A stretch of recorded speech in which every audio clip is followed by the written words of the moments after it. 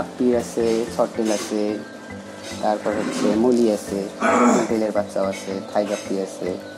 এগুলো কি ওই যে বাচ্চাগুলোকে এখানে নিয়ে এসে বড় করছেন? বাচ্চা হয়, এখানেও বাচ্চা হয়, তো ওখান থেকে নিয়ে এসে এখানে বড় করেন আর কি। মানে এখান থেকে কি আপনার বিক্রি করেন নাকি আরো কোনো প্রসেস আছে?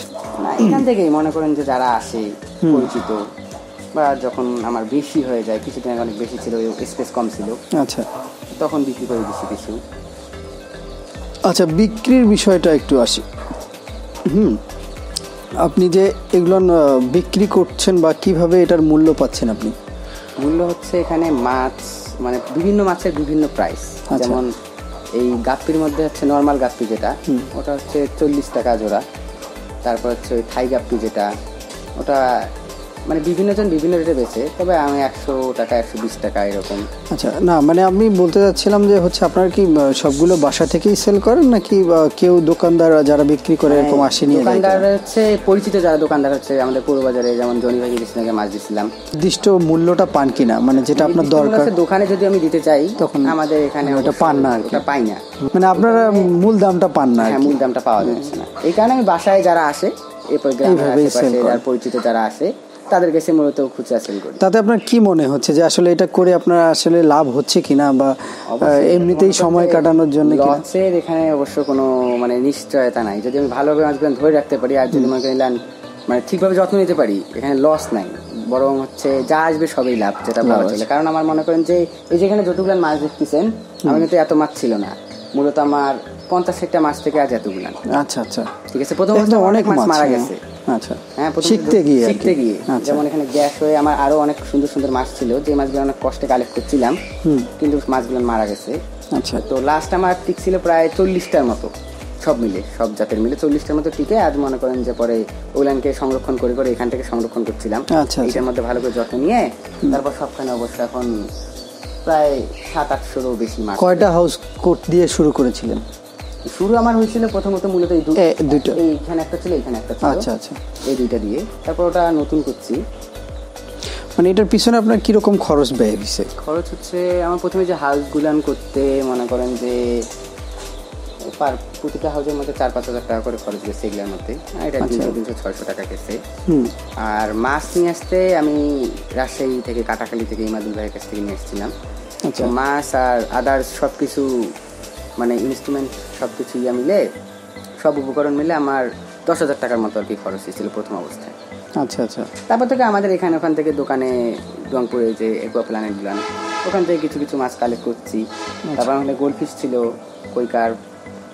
তো কৈকার গুলান কি স্পেস না থাকার কারণে আমার বাসার বাইরে পুকুর আছে একটা, ওখানে প্রায় ইমাদুল ভাইয়ের কাছ থেকে ছোট সাইজের এরকম সাইজের 100টার মতো নিয়ে আসছিলাম আমি। আচ্ছা। তারপর হচ্ছে আমার এখানে ছিল 50-60টার মতো, কিন্তু সব ওই পুকুরে ছাড়িয়ে দিচ্ছি।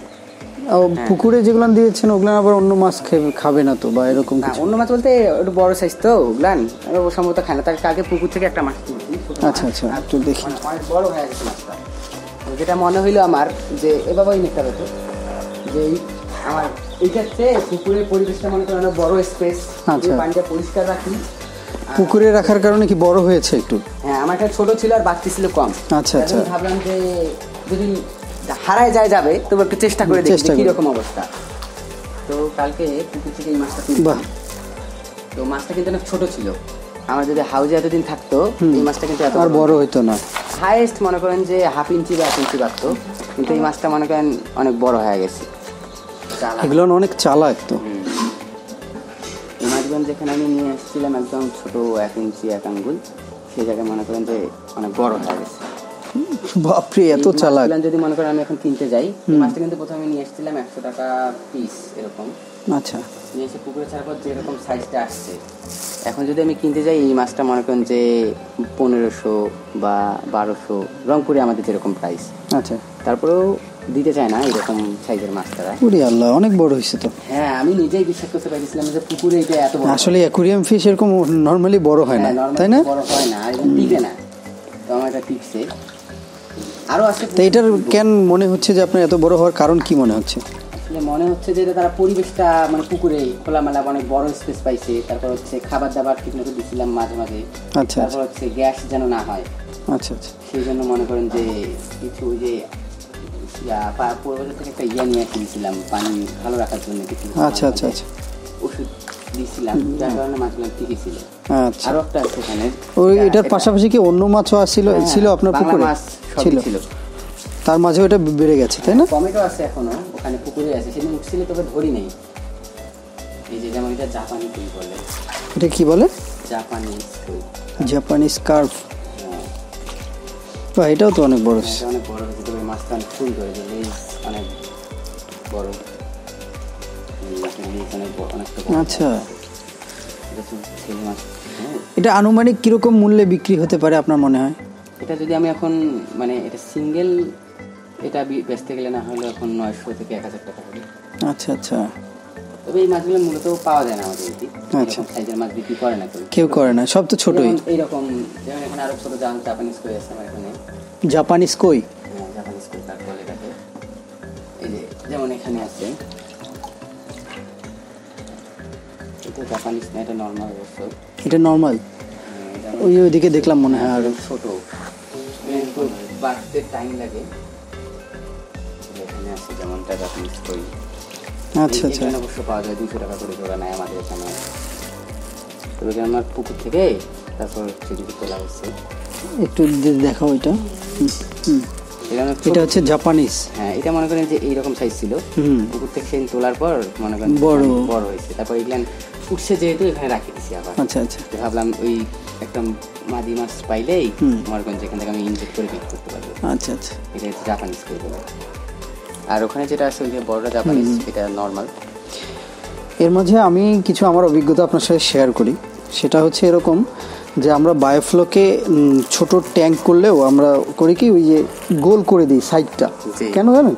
এইটা যখন সাইডটা একটু গোল করে দিই তখন মাছরা স্বভাবতই মনে করে যে আমরা অনেক বড় জায়গায় আছি। কারণ হচ্ছে যখন এই কর্নারগুলো থাকে, এই যে কর্নারে এসে কিন্তু সে ঠেকে যায়, কিন্তু তখন মনে হয় যে আমার বাধাপ্রাপ্ত হয়, আর আমার যাওয়ার জায়গা নেই, আর আমি বাড়বো না। মাছের কিন্তু কিছু স্বভাব আছে। হ্যাঁ, তো আপনাকে জাস্ট বললাম এই কারণে যে আপনি যদি মনে করেন যে হচ্ছে এই কর্নারগুলো একটু গোল করে দিবেন প্লাস্টার করে বা ইয়া করে, তাহলে আমার মনে হয় ও যেমন পুকুরে গিয়ে বড় হয়েছিল, এখানেও মনে হয় যে এটা বাড়বে। তখন মনে করবে যে আমি অনেক বড় জায়গায় আছি। আসলে এই যে হাউসগুলো যখন তৈরি করে না, এটা নতুন তৈরি করে আমি বাসায় ছিলাম না। আচ্ছা, তার কারণে এটা তাড়াহুড়ো করে করার কারণে আমার মনের মতো করে নিতে পারি নাই। আচ্ছা, তো ইনশাল্লাহ আমি আশেপাশে আরো আমার বাইরে স্পেস আছে, এই জায়গাগুলো নিয়ে মনে করেন যে আরো বাড়াবেন এক্সামের পর আর কি। এটা আমি মানে মোট কথা একটা ব্যাপক একটা হারে এটা আরো বড় ধারণ করার চেষ্টা আছে আমার। আচ্ছা, আছে। দর্শকের উদ্দেশ্যে কি বলবেন যারা উদ্যোক্তা হতে চায় তাদের জন্য এই মানে অ্যাকোরিয়াম ফিশ বা হচ্ছে অর্নামেন্টাল ফিশটা কিভাবে তারা উদ্যোগ নিতে পারে বা এটাতে সম্ভাবনা কি বলে মনে করেন আপনি? মনে বলতে যাদের এটা নিয়ে ইচ্ছা আছে বা কাজ করার ইচ্ছা আছে তারা মূলত হচ্ছে এই যেমন প্রথম অবস্থায় তারা করতে পারে, যেমন লাইভ ব্রিড করে যে মাছগুলান, যেমন মলি, কাপ্পি, প্লাটি, এগুলান দিয়ে শুরু করে তারপর হচ্ছে এগুলান কিন্তু মনে করেন যে যেমন আমরা মনে করেন যে প্রাথমিক লেভেল থেকে কিন্তু হাই লেভেলে যাই। যেমন হচ্ছে এই মাছগুলান লাইভ ব্রিড করে এগুলো হচ্ছে প্রাথমিক লেভেল। আর এটা কিন্তু মনে করেন যে এই মাছগুলান ব্রিড করান এগুলো কিন্তু মনে করেন যে হাই লেভেল, যেমন আমার ডিগ্রি, অনার্স বা মাস্টার্স এগুলো পড়াশোনা আছে আর কি। হ্যাঁ, তো এরকম যেমন কিন্তু একবারে এইটা ব্রিড করা সম্ভব না। এটা যদি ব্রিড করতে চান আপনাকে কিছু প্রশিক্ষণ নিতে হবে অবশ্যই। আচ্ছা, আর এটা নর্মাল ব্রিড হয় না, এটা ইনজেক্ট করতে হয়। আচ্ছা, তো তারা যদি প্রথম অবস্থায় এটার দিকে মানে তারা করতে চায়, তাদের যদি ইচ্ছা থাকে, তা আমার মনে হয় যে লাইভ ব্রিড করেন যেগুলান মাছ ওগুলান দিয়ে তাদেরকে শুরু করা উচিত। আর কিছু মাছ এগুলান মনে করেন যে ধীরে ধীরে ছাড়িয়া বড় করে নিতে হবে, যেমন মানে প্রস্তুত করে নিতে হবে ব্রিড করার জন্য। প্রস্তুত করতে করতে এতদিনের মধ্যে মনে করেন তারা এই ব্যাপারগুলো শিখে নিতে পারবে, আয়ত্ত নিতে পারবে। তারপর মনে করেন যে এটার উপরে অ্যাপ্লাই করলে অবশ্যই আমার মনে হয় যে সাকসেস হবে। সম্ভাবনা কীরকম দেখছেন আপনি যে এটার আসলে যারা ধরেন বেকার আছে তারা যদি উদ্যোগ নেয় তাহলে এখান থেকে তার আর্নিংটা আসতে পারে কিনা আপনি কি মনে করেন? মানে তারা যদি ভালোভাবে সব কিছু করে তো আমার মনে হয় যে এটাতে মানে কম শ্রমে অবশ্য স্বল্প মূলধনে অনেক লাভ করতে পারবে। কারণ আমাদের তো দেশে মাছের চাহিদা অনেক, আর এগুলো আমরা বাইরে থেকে নিয়ে আসি সব। তো আমরা যদি দেশে এটা করতে পারি তাহলে তো আর বাইরে থেকে আনতে হচ্ছে না। আচ্ছা আচ্ছা, একটা ব্যাপক বাজার আছে এটা। হ্যাঁ, আর যেমন চাহিদা কিন্তু আমরা আমাদের মানে দেশেই কিন্তু আমরা চাহিদা মেটাতে পাইতেছি না, আমরা বাইরে থেকে নিয়ে আসি। যখন আমাদের দেশেই হবে সেটা তো অবশ্যই, হ্যাঁ এটা খুব ভালো দিক একটা। এর পাশাপাশি আরেকটা প্রশ্ন করব, মানে এটা প্রশ্নটা করা কেমন হচ্ছে জানি না, যে হচ্ছে এটা থেকে আপনার আর্নিং কীরকম এই পর্যন্ত এসেছে, বা আপনার মানে আপনি স্যাটিসফাইড কিনা যে আমি এটা থেকে পাচ্ছি কিনা? আমি যদি ওরকম আসলে বিজনেস লাইনে এখন আমি পা বাড়াইনি।